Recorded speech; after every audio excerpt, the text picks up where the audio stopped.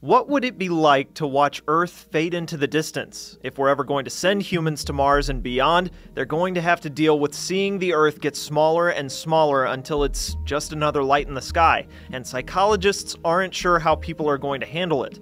It's been dubbed the Earth out of view phenomenon. In the history of space travel, no one has ever been far enough from home to experience it. The moon is as far as anyone's ever gone, and from there, Earth still looks like Earth, with all its clouds, oceans, and continents spinning around. The fear is that watching Earth fade away will worsen the psychological challenges of deep spaceflight, like feeling disconnected, confined, and vulnerable.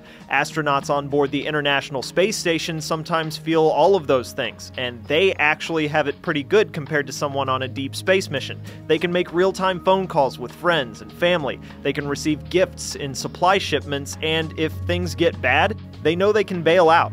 They also get a great view of Earth, and that's turned out to be pretty important. Astronauts talk about gazing out the window at their home planet in almost religious terms. It looks beautiful and fragile, and it tends to make people feel more love for their home planet. Humans on a Mars mission would spend hundreds of days without that view, so what do we do about it? The researcher who coined the term Earth out of view phenomenon has said it might be as simple as giving the Mars crews a telescope they can point home anytime they want. But a big part of it might just be luck, since it's hard to know how someone will react to space ahead of time. For Newsy, I'm Cliff Judy.